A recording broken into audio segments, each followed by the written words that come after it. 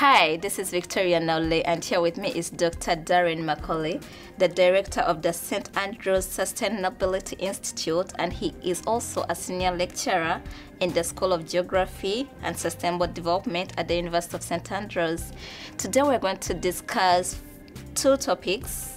First, we shall tackle energy justice, and under energy justice, Dr. McCauley will tell us about the connection between fossil fuels and energy justice, and also we shall tackle alternative fuels and energy justice.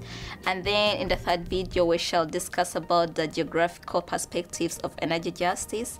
And then in the second series, we shall talk about a transition to a low carbon economy. But before we start, I'd like Darren to introduce himself. Thank you very much for the invitation, Victoria. I'm delighted to be here. So indeed, I am the director for the St. Andrews Sustainability Institute and have been so for the last 7 years. I've also conducted a wide range of energy-related, both academic and commercial projects around the area of energy justice.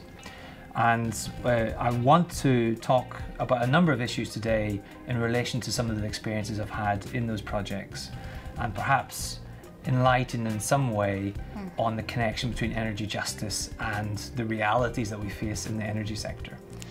Thank you very much for the introduction. So the first video, we want to focus on fossil fuels and energy justice. Could you please give us a brief overview of this connection?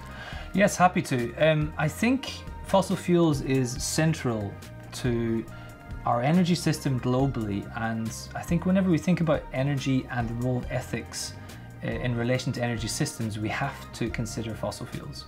So around 82% of our global energy system is determined by fossil fuels, whether it be coal, oil, gas, doesn't matter how you define the picture around fossil fuels. We need to consider the ethical implications of pursuing policies that both promote and develop fossil fuels.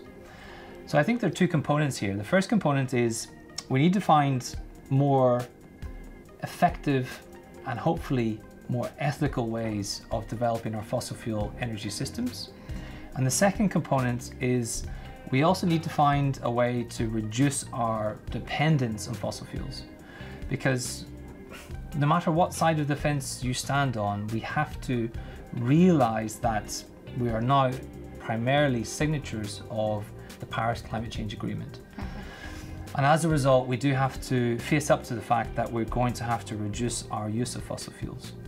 But don't forget the first point, and the first point is we're still very heavily dependent on fossil fuels, and we need to find better, more effective, and hopefully more just ways of developing and extracting fossil fuels.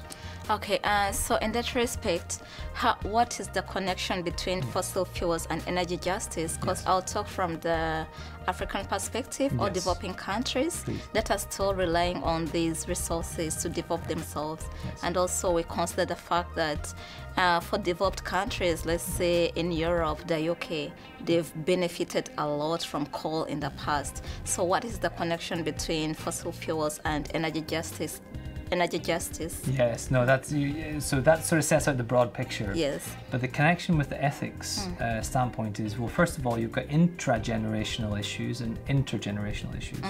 So intragenerationally speaking is what you raised, and that's the fact that the developed world, broadly speaking, has had the opportunity to maximize the use of fossil fuels historically. And although the world has decided that we want to reduce our dependence on fossil fuels, that has impacts for developing countries. And we have to be aware of that. And we need to think about new mechanisms of effectively allowing developing countries to hopefully develop in a way which is potentially dependent upon fossil fuels, but also where we're trying to subsidize and help their development in a way that means that they don't have to rely entirely on fossil fuels. So here I'm thinking about really trying to think new ways of investing in renewables within developing world contexts, and trying to get the wealth that developed countries have effectively received over this historical context that I outlined previously, in a way to try to help them develop renewable energy in the future. Because I think if we don't do that, if we don't face up to that historical intergenerational injustice, then we're not going to get solutions. And then secondly, intergenerationally speaking, we also have to be aware of the fact that there's a geographical diversity with regards to the way that we approach our energy policies.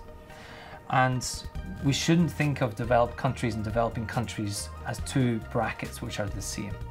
There are developing countries where there are fossil fuel resources, which we have to think of how do we extract those, perhaps through the use of CCS, coal, or carbon capture storage, perhaps through the use of better, more environmentally sensitive techniques for extraction. And then of those other countries in the developing world where they don't have the fossil fuel resources, we need to think of ways of trying to help them develop renewable sources, because quite often they do have renewable sources, water, wind, etc.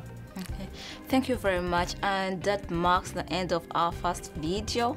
In the second video, we shall tackle alternative fuels, that is renewable. He has already talked about it briefly, but in the second video, we shall discuss about renewable energy and energy justice. Stay tuned.